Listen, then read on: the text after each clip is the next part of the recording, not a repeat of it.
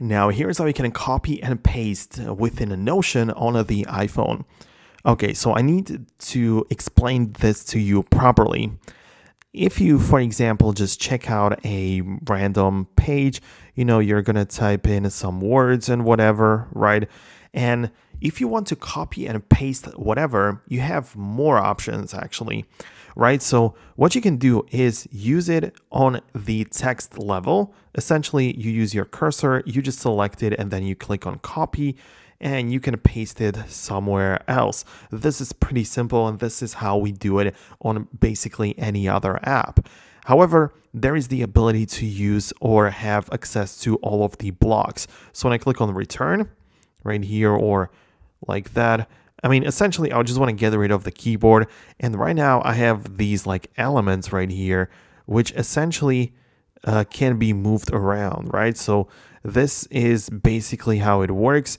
And based on that, you can organize your text so it is much easier to just grab, sorry about that, to just grab them and move that over to a different place, right? So this is like, using only the text. However, as you can see, you can copy and paste it into a different like places, right? Obviously, you can just hold down on this.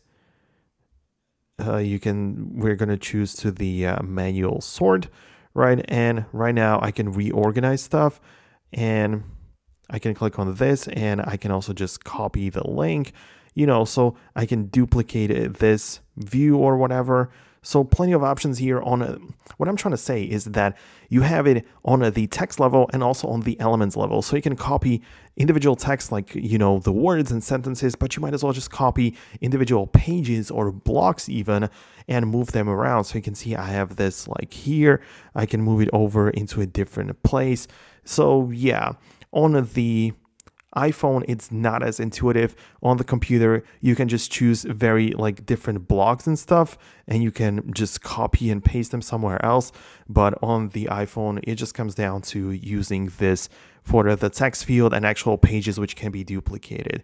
Hopefully I didn't confuse you too much. I'm just, I've been using Notion for quite a long time, so I'm just showing you on the go. I don't really have a script for this, so let me know what you think about it down below in the comments.